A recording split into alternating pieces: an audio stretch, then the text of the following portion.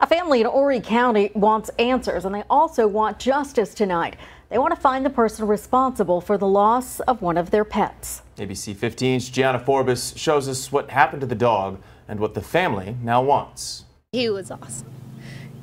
He was such a good boy. We called him a trick master because he'd jump our 6-foot fence when he was a puppy. JoAnn Luyster is talking about one of her family dogs named Ace when he was a happy and healthy puppy. He and the other 2 family dogs got out of the home in the Carolina Lake subdivision off of Highway 544 early Sunday morning, but Ace never made it back home.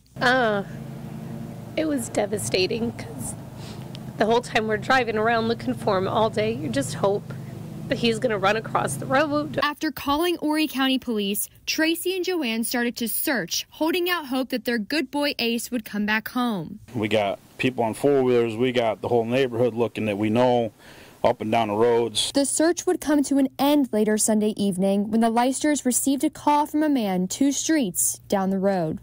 I get a phone call about 5:18 from a guy over on Gravely Shore, says, you have a dog named Ace? I said, yes. You found him? He goes, I did, sir. But the call wasn't good news. The man who found Ace discovered him here at this pond. And when they pulled him out, they discovered that he'd been shot twice. Ace was chipped and had a collar with Tracy's phone number on the back of it. They never expected it would be used for this call.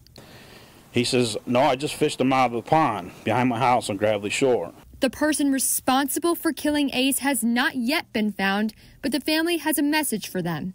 How can you be so cruel?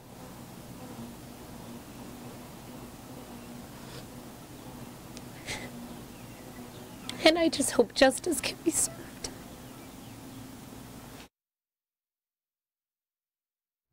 That was JoAnn reporting. If you have any information about what happened to Ace, you're urged to contact Horry County Police.